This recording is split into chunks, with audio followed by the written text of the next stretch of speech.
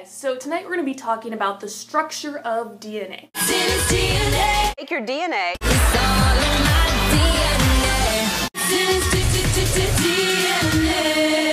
Now, we already know all eukaryotic cells have a nucleus, and all prokaryotic cells have what we call a nucleoid. But what's inside that nucleus and nucleoid? Well, it's genetic information, whether it's free floating in the nucleoid or contained in that membrane in the nucleus. The nucleus is called the control center of the cell. And why? Because it contains the DNA. The DNA is the information the cell is going to use, the instructions for everything. So what exactly is DNA? Well, we know DNA stands for deoxyribonucleic acid. So what's in that deoxyribonucleic acid? Well, we have heritable traits that are included in this information. So these are characteristics that you inherit from your parents, are heritable traits.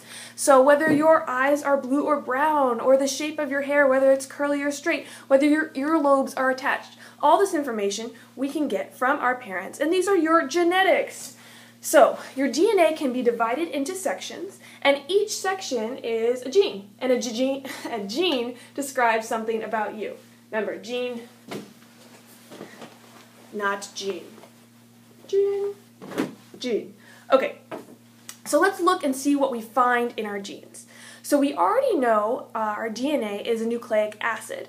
So they are made of nucleotides. And nucleotides are the monomers of DNA, of that macromolecule. The monomer, the smaller molecule, is our nucleotide. So DNA is two strands of nucleotides attached at the center by hydrogen bonds, like rungs on a ladder. So in each of these nucleotides, we have three important parts. First, we have our phosphate group and a sugar. And the sugar is called a pentose because it has 5 carbons around it, kind of looks like the pentagon. And then we have a nitrogen base. So this is our nucleotide, a phosphate group, a sugar, and our nitrogen base. So if we look at our macromolecule DNA up close, we can see that our phosphate and our sugar are going to form the entire backbone of the molecule. And our different base pairs, whether A, G, T, or C, are going to link up with other base pairs in the center. And so we have a double-stranded molecule. Now if we look closely, we're going to see that the entire macromolecule of DNA is constructed by lots and lots of nucleotides. So one nucleotide is one phosphate, one sugar, and one nitrogen base. So you can see here is one nucleotide, or down here, this is one nucleotide. Now let's go over our nitrogen bases. Okay, so what are those base pairs again? We have adenine and guanine, and cytosine and thymine. Adenine starts with an A, guanine starts with a G, cytosine starts with a C, and thymine starts with a T. So we use those letters to represent the different base pairs, A, G, C, and T. Technically, A and G are what we call purines, and C and T are what we call pyridines. Pyridines, purines, pyridines, purines.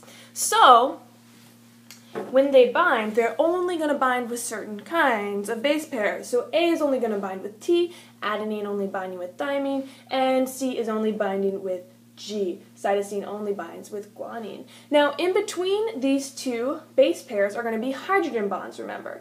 And adenine is binding with thymine with 2 hydrogen bonds, whereas cytosine binds with guanine with 3 hydrogen bonds. So remember, 2 in between A and T, and 3 in between C and G. So DNA has a structure that we call antiparallel. DNA is antiparallel, meaning that each side is the opposite of each other.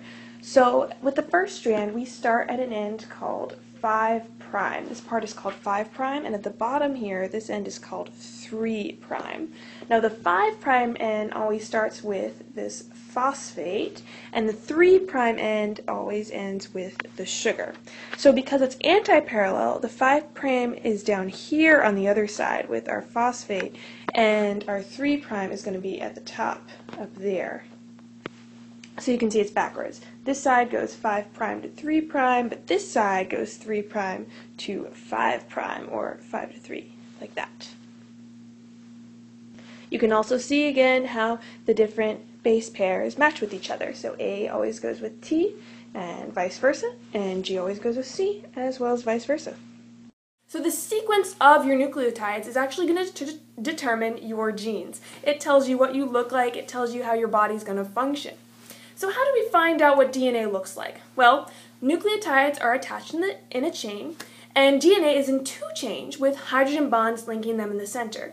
So these hydrogen bonds linking the base pairs create, when the DNA is wound up, what we call our double helix. So DNA was discovered by two scientists, and the scientists who are credited with it are called Watson and Crick, but their work was actually based on another scientist's work named Rosalind Franklin, and we'll hopefully hear more about her story later this week. Okay, so make sure your notes are complete, and we'll see you tomorrow.